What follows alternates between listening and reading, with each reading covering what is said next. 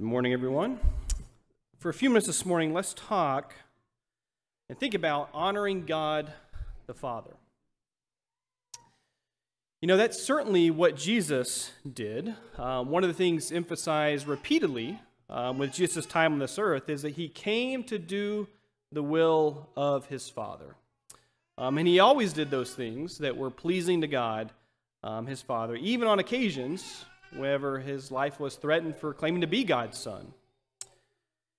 In Romans 13, we read that we're to give honor to whom honor is due.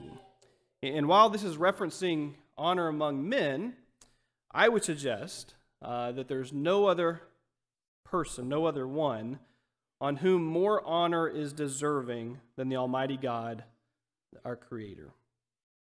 So let's think. How did Jesus honor God? I put down three just simple examples here, stories I think we all probably know very well. How did Jesus honor his Father? You remember when Jesus was 12 years old? The family, Mary and Joseph, Jesus, had come down from Nazareth to Jerusalem for the feast of the Passover. And after it was done, remember Joseph and Mary are traveling back home, supposing that the boy Jesus was with them. And after a day of traveling, they realize that he isn't with them. So what do? They go back to Jerusalem. On the third day, do you remember where they find Jesus? You remember what he said?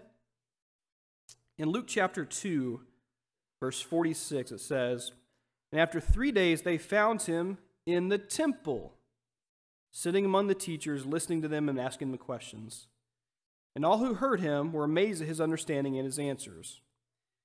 And when his parents saw him, they were astonished. And his mother said to him, 'Son, why have you treated us so? Behold, your father and I have been searching for you in great distress.' And Jesus said to them, 'Why are you looking for me? Did you not know that I must be in my Father's house?'" That's the ESV version. The King James version says, "Did you not know I must be about my Father's business?"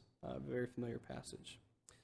So even at this point, Jesus, his actions took showing high esteem, high value, showing honor to his Father, what he placed on his heavenly Father, and the purpose, quite frankly, of why he was sent here. Do you remember in Matthew chapter 3, Jesus comes down from Galilee to meet John at the Jordan and to get baptized by John. If you recall, John's a little taken back by this, thinks this isn't the way this is supposed to work. In fact, John even says, "You need to baptize me, not the other way around." Did Jesus need to be baptized? He was without sin, after all. But Jesus tells John in verse 15 of Matthew chapter 3, he said, "Let it be so, for thus it is fitting for us to fulfill all righteousness." And of course, John baptizes Jesus. And then I think it's significant that it's at this point, the voice from heaven says what? It says, "This is my beloved Son, in whom I am well pleased." No doubt, Jesus brought honor to God when he healed the lame, when he fed the 5,000, and all these other countless times. However, this pleasing statement doesn't show up there. It shows up here in Matthew chapter 3 when Jesus was baptized. Jesus being baptized was pleasing to God, and I would suggest to you that the act itself brought honor to God the Father. The third big story here. How far was Jesus willing to go to accomplish the will of his Father? You remember, on the way to Jerusalem, before the triumphal entry, Jesus tells his disciples on several occasions what's going to happen in Jerusalem, and he's quite specific in that. In one of those contexts, in Matthew chapter 20, verse 28, Jesus says that the Son of Man came not to be served, but to serve, and to give his life a ransom for many.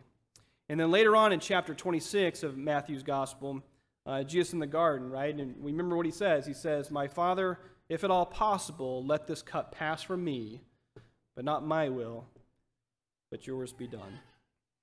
Jesus was willing to go to the end.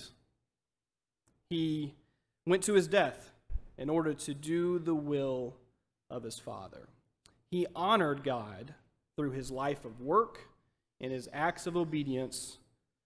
So again, here's three simple examples. There's so many examples of where Jesus brought honor to God. And I'm sure you probably all see the connection point I'm trying to make for us this morning. How do we honor God? Certainly we are not Jesus, but how do we honor God?